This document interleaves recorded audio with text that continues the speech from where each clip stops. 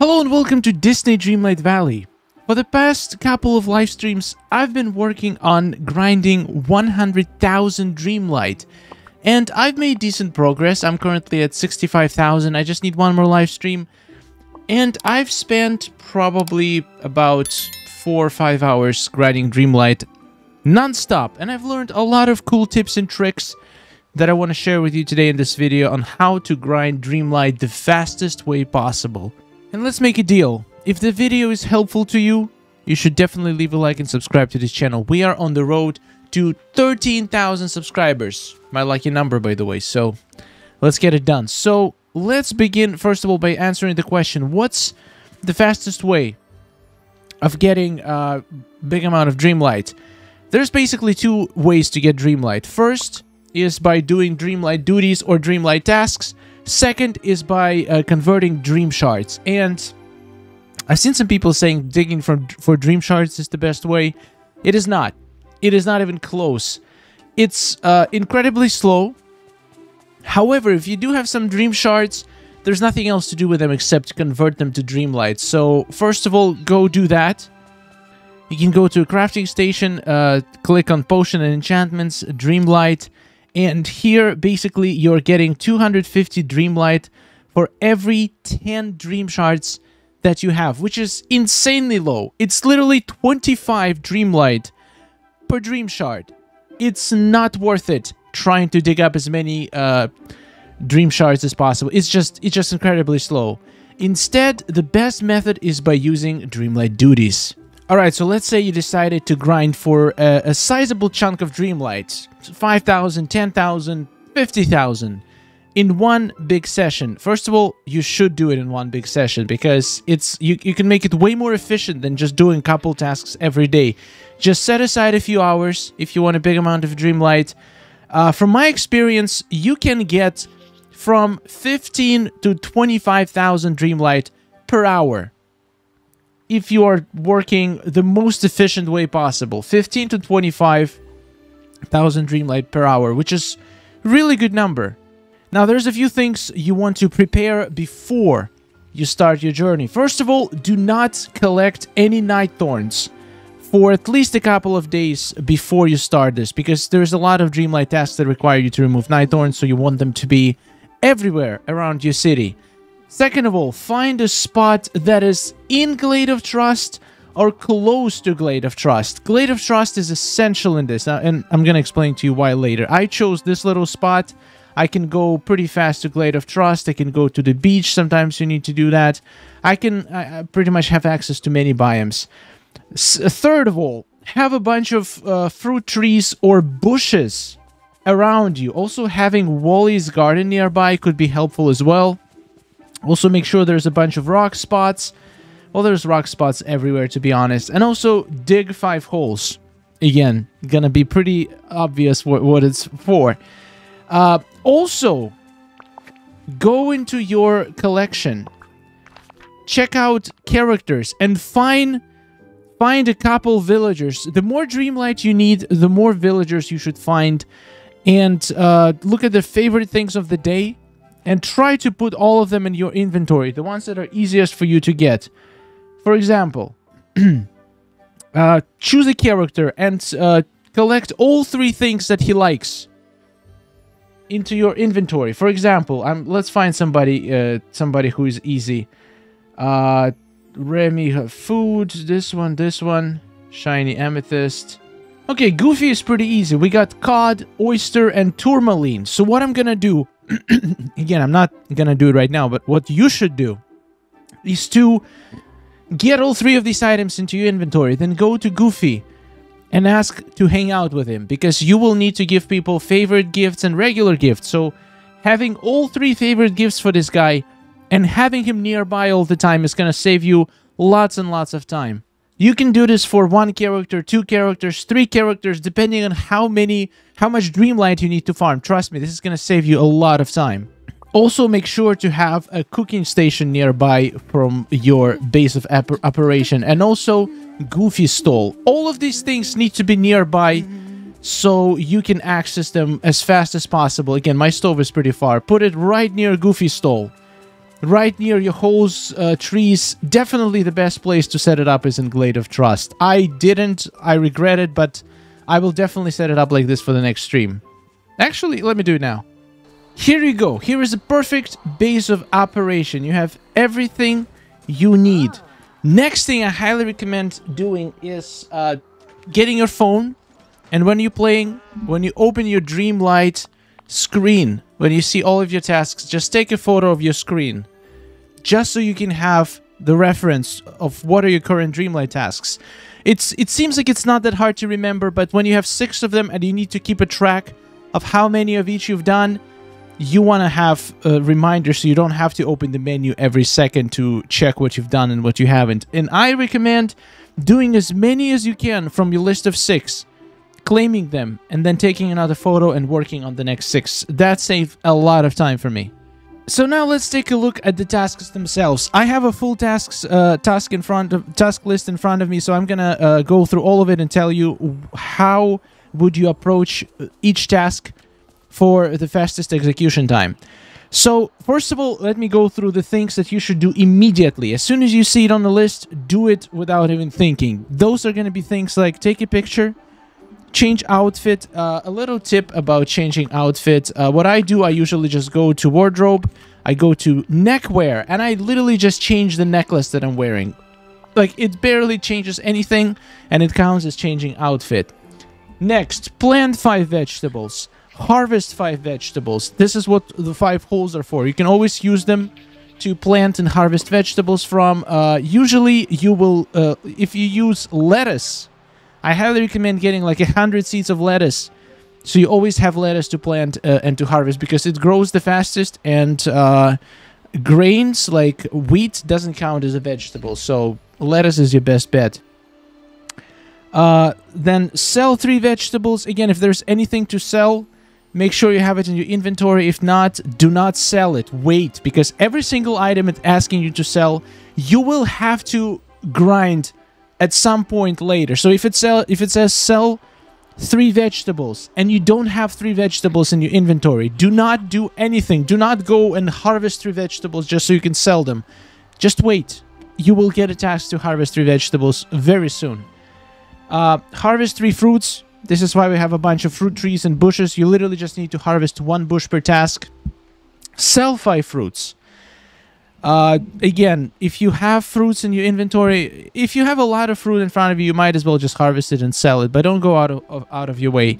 Now, things like remove 4 night thorns, also do it immediately. Just go find 4 night thorns. That's why we saved them. Things like selling, again, selling anything. If you have it, sell it. If you don't sell it. Feed a critter. Now, this one is interesting. You might want to have a bunch of critter food in your inventory. It doesn't have to be their favorite food. You can literally have, for example, a bunch of fruits. That will a bunch of vegetables, but also you will get some lettuce and some fruits from your bushes, from your harvesting. So you could use those. You can feed rabbits any vegetable, especially lettuce. You can feed squirrels any fruits, and they will eat them just easily. And from then, if you were doing a bunch of fishing, which we'll get to in a second, and if you have a bunch of Glade of Trust seafood or fishes, crocodiles in here will eat them, so you can feed those. Basically, you can just select whichever critters are the easiest to feed. Make sure it only counts if the critter hasn't been fed today.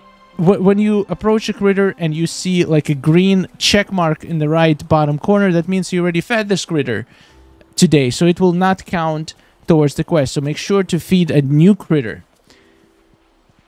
Then you have pick 3 mushrooms. Again, do this. You can do this immediately. That's why we're based in a Glade of Trust. Partially, you can pick the mushrooms up, or if you don't have any mushrooms, you can even use your watering can on big mushrooms, and it will still count. And if you don't have any of those, then you can do a simple trick. You just take your mushrooms, and you can just drop them. And then you can just pick them up. Each time you do this, it counts as 1 mushroom picked. So even if you pick the whole stack. So you can split it into 3 stacks, drop them, pick them up, and it's going to count as picking up 3 mushrooms. Pretty easy to do.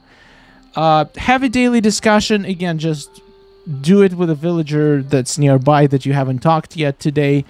Can be anybody. Do it immediately. We have bring a friend their favorite gift. That's why we're hanging out with somebody you're holding 3 gifts for. As soon as you got the task, just give him one of the gifts. As soon as you're done with all 3 favorite gifts for this character, switch to the next one. Bring 2 gifts. Literally give any garbage in your inventory to your buddy that you're hanging out with. I usually give people coal that you get from mining because you get a lot of coal, and coal is pretty much 5 coins you can buy in limited amounts, so it's pretty easy to give to people. Sometimes, very rarely, you will get a task, water 2 dried flowers, which I think you will only get if there's actually 2 dried flowers on the map. I never got it in hours of farming Dreamlight, but I did get it in the past. So in that case, you just have to find those 2 dried flowers on the map and water them, which is good because you will have a chance to drop a memory. Now, there's a few things that you can very easily chain. So when you get single, for example, 2 tasks, mine 4 rock spots and mine 2 minerals. If you get either of those by itself, I say don't do it. Just skip it. Just do everything else you can on the list, like tasks that I mentioned before that you can do immediately, and then skip it until you get both mine 2 minerals and mine 4 rock spots at once. Then you can easily mine 4 rock spots, which are basically the black rocks, and there's a good chance you're gonna get 2 minerals out of it. Don't have to use the body. Body doesn't count. Body drops don't count towards this counter. So just do that until you get 4 rocks and 2 minerals, and then claim them both. Now, things like cooking. There's a lot of cooking tasks you can get. There is cook with seaweed. There is cook 1-star meal, 2-star meal, 4-star meal, 5-star meal. Prepare a meal, like a specific meal it will give you to prepare. Serve a meal in the restaurant. Now, sell 2 meals. When you get a bunch of cooking stuff, make sure to have at least 2 of them at the same time, that you can basically kill 2 birds with 1 stone. For example, wait until you get prepare 2-star meal and prepare a 3-star meal. For example, because then you can just make 1 3-star meal and it will count as both. Same if you have serve a meal in a restaurant and then prepare a meal, you can literally just prepare a meal that you're going to serve, and it's going to count as 2 tasks at once. Here is a few fun moments from a live stream where I managed to combine a lot of tasks together, and it saved me a lot of time. So yeah, cooking tasks are the easiest to combine, and I highly recommend not do them as soon as you get them, but wait for them to stockpile 2, maybe even 3, because cooking tasks are the most common tasks in Dreamlight Valley. Now there's a task to catch 3 fish and also catch 3 seafood. Now, this is why Glade of Trust is so perfect. This biome has the highest number of seafood available to catch. Just picking up shells is not going to cut it. You need golden or blue bubbles in Glade of Trust. They will always give you seafood. The blue bubbles will give you a squid, which is considered a seafood.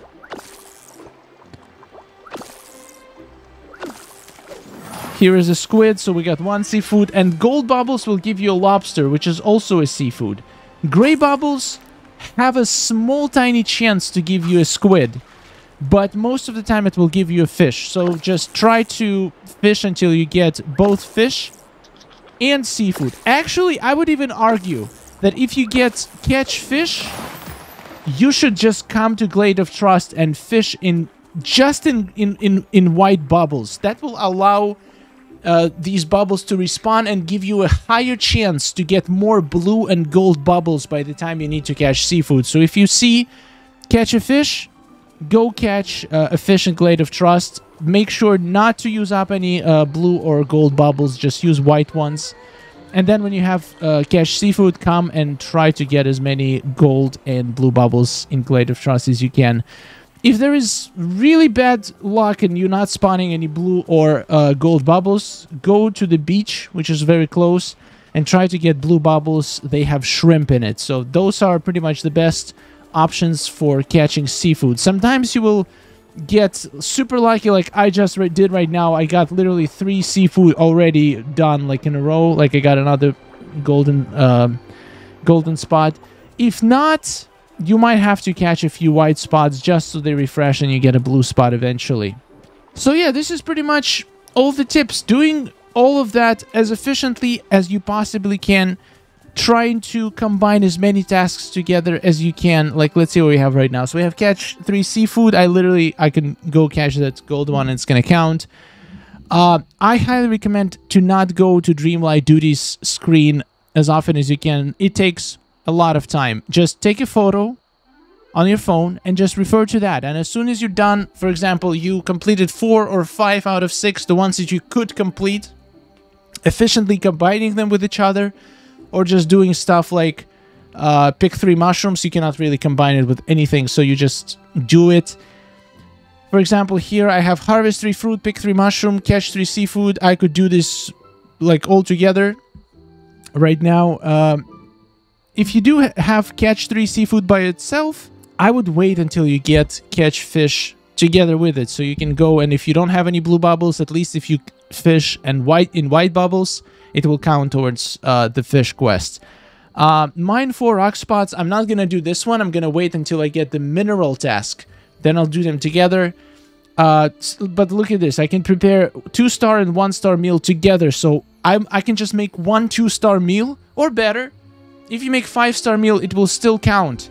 And it will complete both of these quests, which is incredible. So by just combining a bunch of tasks together, you're gonna save a lot of time, and you'll be able to grind 100,000 Dreamlight within maybe 4 or 5 hours. It's possible.